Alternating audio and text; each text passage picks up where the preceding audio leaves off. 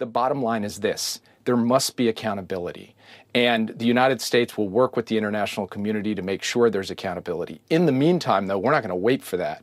We are going to get Ukraine the weapons it needs to beat back the Russians, to stop them from taking more cities and towns where they commit these crimes, and also to squeeze the Russian economy to increase the pressure and the costs on Vladimir Putin and the Kremlin and the Russian government. That's what we're going to do, and we intend to work in lockstep with our allies and partners in support of the Ukrainians as they defend their country.